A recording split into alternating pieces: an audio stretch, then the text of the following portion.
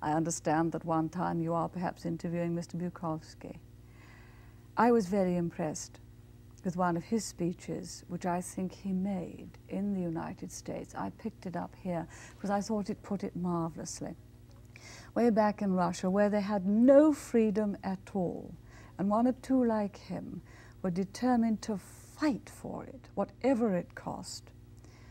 The view he took was not, does my voice count? The view he took was, if not me, who? If not now, when? Now that's the view that I want each Democrat, and I use it in the ordinary sense of a believer in democracy, to take in Britain.